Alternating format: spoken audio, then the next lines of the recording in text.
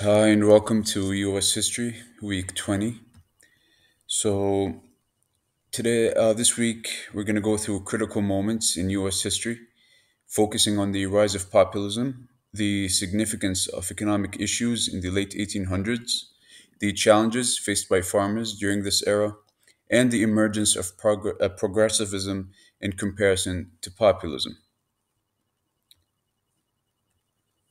So, we're going to start by analyzing the rise of populism in the United States. In the late 19th century, a populist movement emerged, driven by the grievances of farmers and the working class against powerful economic and political elites.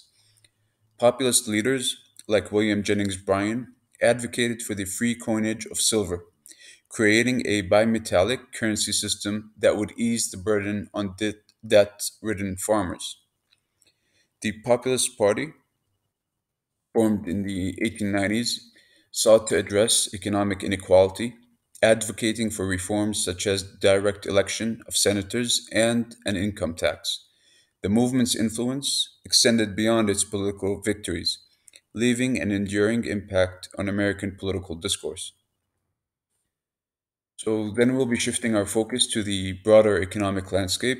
The late 1800s were marked by profound economic changes. Industrialization led to the rise of powerful corporations, contributing to income inequality and monopolistic practices. Economic issues took center stage in political debates as the nation grappled with questions of labor rights, corporate power, and financial policies. This era saw the emergence of economic theory like capitalism and the widespread debate over the gold standard versus the silver standard, with significant consequences for the country's economic direction. So then we'll be zooming in on the challenges faced by farmers in the late 1800s. It becomes evident that they bore the brunt of economic transformations. So technological advancements increased productivity, but also led to overproduction and falling commodity prices. Farmers faced high transportation costs and exorbitant interest rates, often resulting in debt and foreclosure. The agrarian or agricultural discontent culminated in movements like the Farmers' Alliance, reflecting the shared struggles of rural communities and setting the stage for a populist uprising. Finally, we'll delve into the causes of progressivism and compare it to populism. Now, both movements emerged in response to economic and social challenges, but differed in their approaches.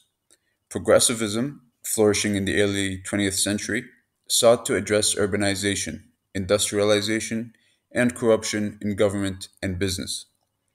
Unlike populism, progressivism had a more urban and middle class base, advocating for direct democracy, regulatory reforms, and social justice.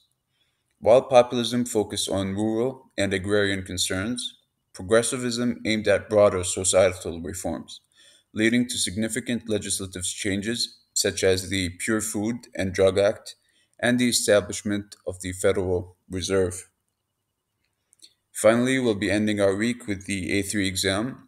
The study guide is on BC. You'll find it on the date of the exam, that being February 8th, 2024. So I hope you look deep and into the study guide and prepare as best as you can. Thank you, and I look forward to seeing you all and working with you next week. Thank you.